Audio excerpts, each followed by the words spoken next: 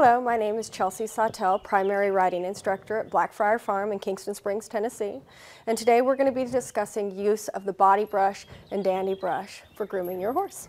There are multiple brushes that you can use while grooming your horse. The object of the brush is to remove any dirt, dander, or scurf brought to the surface of the hair from your previous grooming with a curry comb and away from the horse's body. Stiff brushes with hard bristles can be used on thick-coated horses, horses with winter coats, or that have caked mud, dirt, or grime from their pasture turnout. The medium bristle brush is the most versatile brush in your grooming kit. It can be used on horses with short coats, long coats, or body-clipped horses.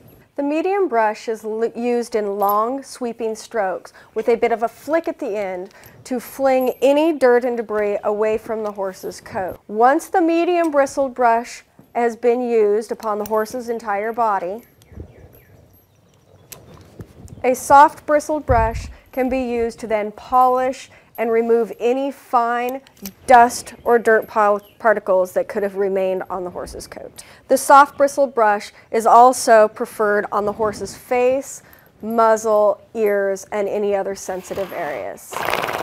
Be careful when grooming your horse to use special care in sensitive areas of avoiding the eyes and checking eyes, ears, nose, and mucous membranes for any sign of sickness or illness. Proper grooming of your horse gives you time to not only bond with your animal, but notice any signs of injury or illness.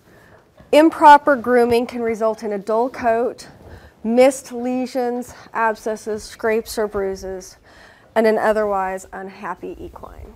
In conclusion, brushing is used to remove any dirt, dander, and scurf previously loosened by your curry combing your horse. Move in a methodical manner in the direction of the hair with long, sweeping, flicking motions starting at the head, proceeding down the body. Take special note of sensitive areas, being especially delicate around eyes, ears, nose, and face.